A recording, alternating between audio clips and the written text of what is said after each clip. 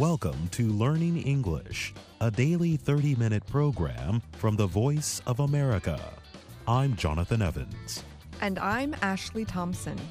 This program is aimed at English learners, so we speak a little slower and we use words and phrases especially written for people learning English.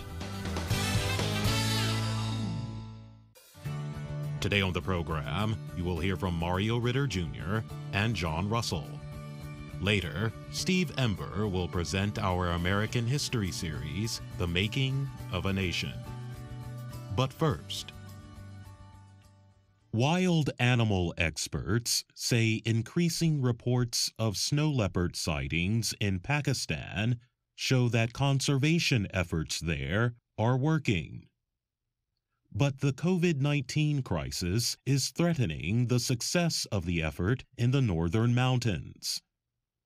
The nonprofit Baltistan Wildlife Conservation and Development Organization has worked for more than 20 years to save the endangered cats. The BWCDO partners with several American charities on the effort. About 8,000 snow leopards are believed to exist in the wild. Fewer than 400 of them live in Pakistan, mostly in the Gilgit-Baltistan area. The BWCDO is working with the local population to help protect the species, including setting up insurance systems to pay farmers whose animals are attacked by snow leopards. Ghulam Muhammad leads the organization. He says it is working with the United States-based ICRA Fund on conservation education programs for Gilgit-Baltistan communities. But the new coronavirus pandemic has affected financial support for these projects. Ghulam Muhammad said this may be harmful to the snow leopard conservation campaign. Last month, BWCDO and the White Lion Foundation of Britain released a video of the call of a wild snow leopard in Pakistan's Karakoram Mountains.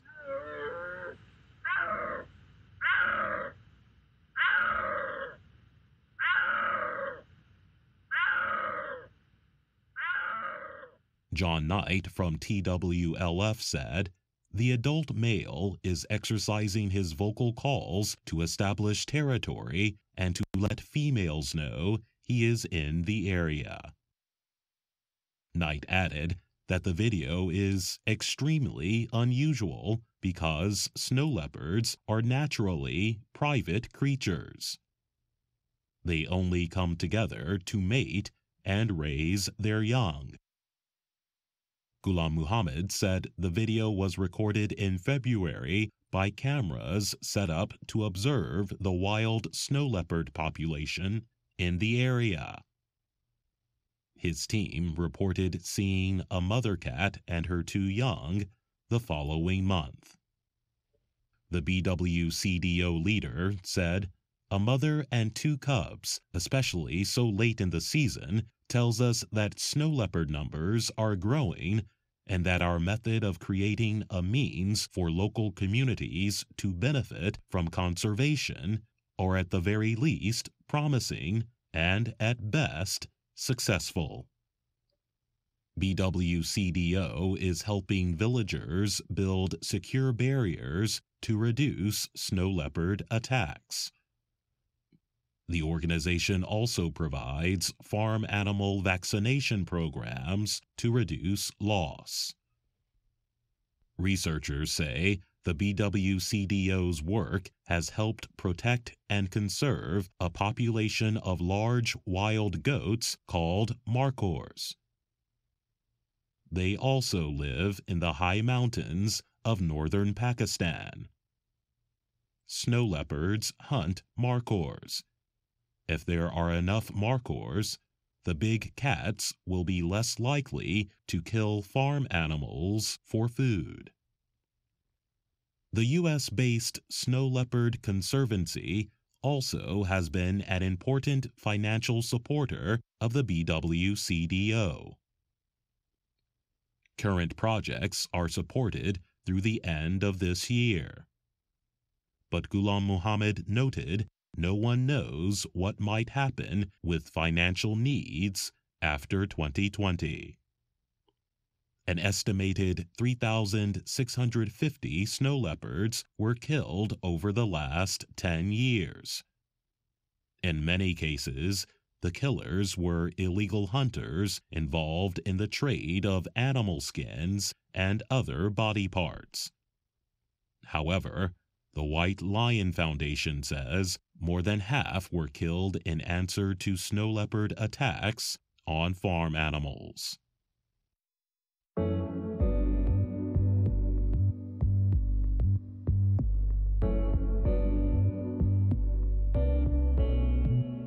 Is there any place on Earth not affected by COVID-19? The Reuters news agency found that 214 countries and territories have had at least one case of COVID-19, the disease caused by the coronavirus. Of these, 190 have also had the virus spread within their communities. There have been deaths in at least 166 countries. By the end of April, 33 countries and territories have not reported any cases of new coronavirus infections. Just because a nation has not reported an infection does not mean there have been no cases there. For example, North Korea has not reported any coronavirus cases. The country is bordered by China, Russia, and South Korea. All three are dealing with a large number of cases, suggesting the virus may have made it into the secretive state. Most of the places that have not reported a case are small and hard-to-reach island nations in the Pacific Ocean. They have names like Nauru, Tuvalu, Pitcairn, Tokelau, and Niue. They are also some of the least populated places in the world. American Samoa, Vanuatu, Micronesia, and Solomon Islands also count themselves among the coronavirus-free places in the Pacific.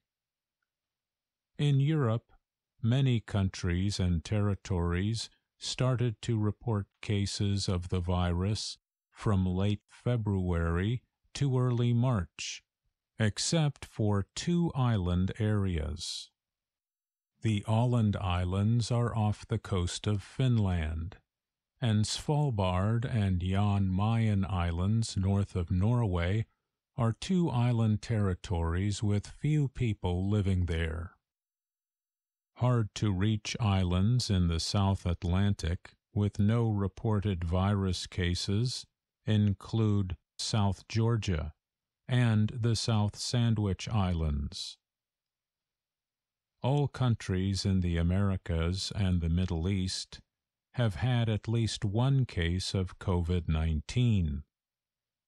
By March, the virus started to reach Africa, but appeared to spare the islands of Comoros and St. Helena. The new coronavirus has infected more than 3 million people around the world. It is blamed for nearly 230,000 deaths, and it has damaged the economies of countries and territories worldwide. As the outbreak continues in surrounding nations, some islands have closed their borders and taken measures to prevent the spread of the deadly virus. I'm Mario Ritter Jr.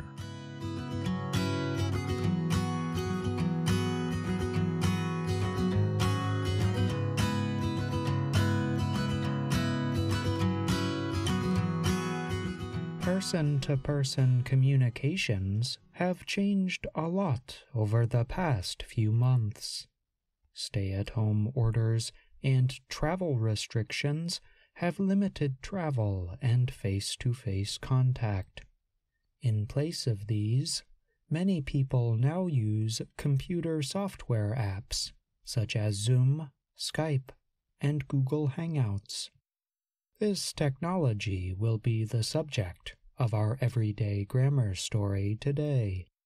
The American television show Saturday Night Live has used video calling in its most recent programs. Often, technology is behind the humor in each short sketch. Consider this example. A television show broadcasts a live interview with a news reporter. The reporter's teenage daughter is filming him on her mobile phone. She uses unusual Snapchat filters to film her father. He does not realize what she is doing. If you're just tuning in, the funny filters on Brian are not us. Yeah, my daughter said the camera looks fine, so not sure what's going on, guys. These lines give you an example of a common grammatical feature of video calls: linking verbs. Linking verbs are verbs that link an adjective or noun with a subject. Let me explain. Imagine you are on a video call. One person might say, "The sound is good." The verb be links the adjective good with the subject of the sentence, the sound. Linking verbs are generally used to describe a state of existence or a change of state. So, in the example sentence, by saying the sound is good, the speaker is describing the quality of the video's sound. Other kinds of linking verbs show changes of state or condition. We will explore that issue a little later in the program. The good news for you is this: there are not too many linking verbs. English speakers use maybe 20 or 30 of them in everyday speech. Examples include verbs such as seem, appear, or become, as well as verbs of the senses: sound, feel, taste, and so on. The words go and get are often used as linking verbs. As linking verbs, they generally carry a bad or negative meaning. They suggest a change to a negative state, and usually go with adjectives that have a negative meaning. Imagine you hear someone describe what happened after a failed video call. He got angry after something went wrong with the video. In the example, the linking verb got connects the adjective angry with the subject he. Got shows that the person's emotional state changed. The sentence also has a second linking verb, went, the past tense of go. It links the word something with the adjective wrong. Any number of sentences with linking verbs could be used in a video call or to describe a video call. Imagine you are talking to a friend who is beginning to suffer from Zoom fatigue, a term that means growing tired of using Zoom too much. Your friend might say, "I have to go now, I'm getting tired," or "I need to take a break, I'm getting frustrated." As I said before, and as the examples show, linking verbs are generally followed by an adjective or a noun. In other words, they do not usually end sentences. Keep that point in mind if you try writing sentences with linking verbs. The next time that you do a video call, try to think of linking verbs that might be useful to describe the state or change of state in each call. Over time, you will begin to use common linking verbs and adjectives with ease. And that's Everyday Grammar. I'm John Russell.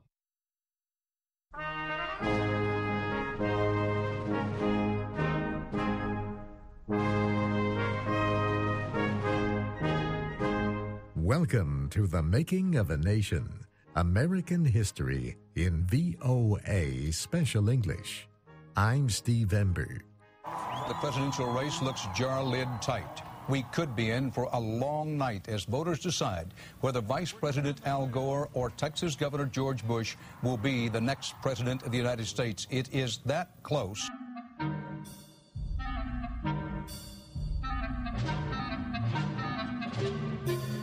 In 2000, Americans were preparing to elect a new president in November. The United States Constitution limits presidents to 2 terms. Bill Clinton would be leaving office, so his Democratic Party needed to choose a new candidate. The Democrats nominated Clinton's vice president, Al Gore. Gore chose Senator Joseph Lieberman of Connecticut as his running mate. Lieberman became the first Jewish candidate ever nominated by a major party to such a high office. He was first elected to the Senate in 1988.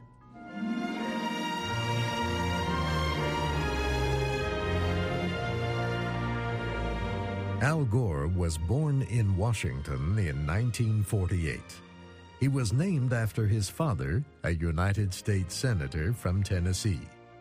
The future vice president grew up in Washington and in Carthage, Tennessee, where his family had a farm. He studied government at Harvard in Cambridge, Massachusetts, and graduated in 1969. That was during the Vietnam War. His father opposed American involvement in that war.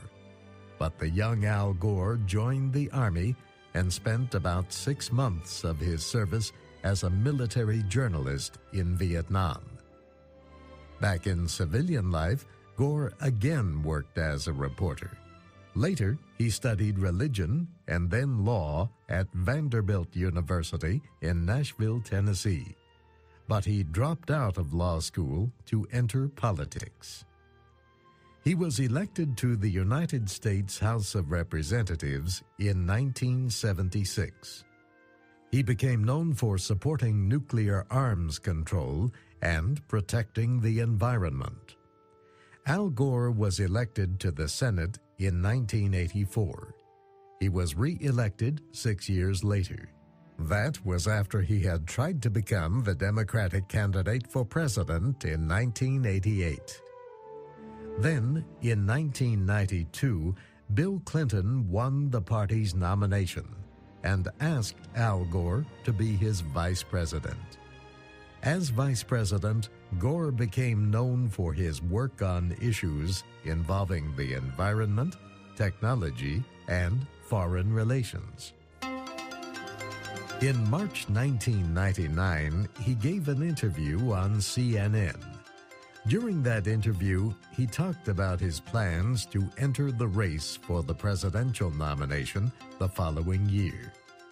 He made the statement that during his service in Congress, I took the initiative in creating the Internet. He went on to say that he took the initiative in moving forward other efforts important to the economy, environmental protection, and educational improvements. But his comment about the Internet led to jokes and criticism that he was claiming to have actually invented it.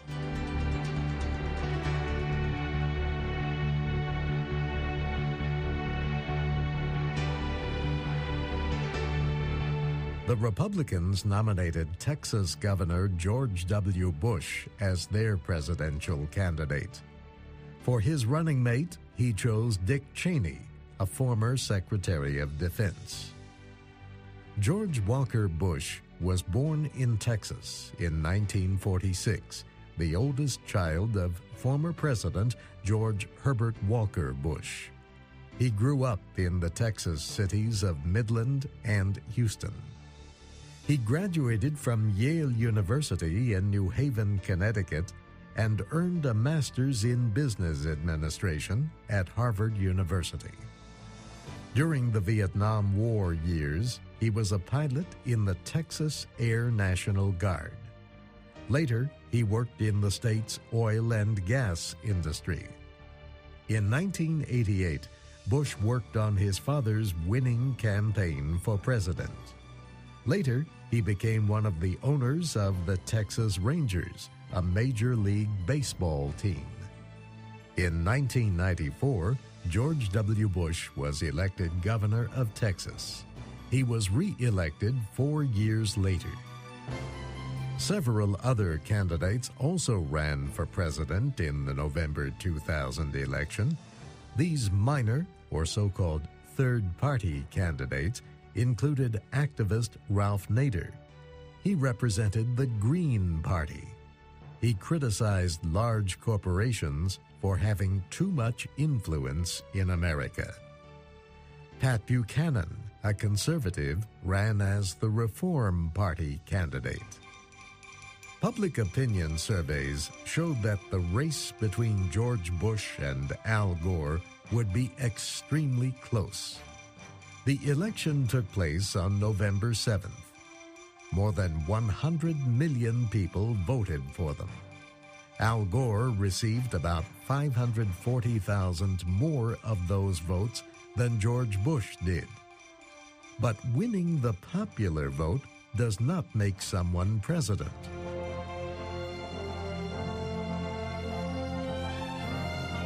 Americans do not directly elect their president. When they vote for a candidate, what they are really doing is voting for electors.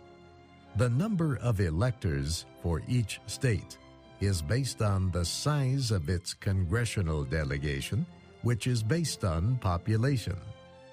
These electors then vote in December in a system known as the Electoral College. The Electoral College officially elects the president. In the 2000 election, there were 538 electors in the Electoral College. To become president, the winner needed a simple majority of 270. Al Gore won the popular vote, but neither he nor George Bush won a majority of the electoral votes. Not that any of this was clear on election night. Bulletin, Florida pulled back into the undecided column. This thing is so wild, wacky, and woolly, nobody knows how it's going to come out. CNN right now is moving Florida to the too close to call column. Too close to call. Florida is now too close to call. I want to say that again. It's a confusing situation. Now, if you're disgusted with us, frankly, I don't blame you. Florida is a big southern state. It had enough electoral votes to make either candidate the winner. Election officials counted almost 6 million votes on election night. George Bush had slightly more votes than Al Gore, but not enough to avoid a recount. Florida state law calls for a recount when the difference between two candidates is less than 0.5% of the votes. State recounts normally involve the governor, but the governor of Florida said he would not get involved. That was because the governor was Jeb Bush, George Bush's brother, and there were other issues with the election. Some black voters said election workers had unjustly prevented them from voting. There were also problems with voting machines and ballots. In one area, some Gore supporters believed they had voted for Pat Buchanan by mistake. The names were next to one another on the ballot. Democrats said the ballot design was illegal. Republicans said Democratic Party officials had never objected to it.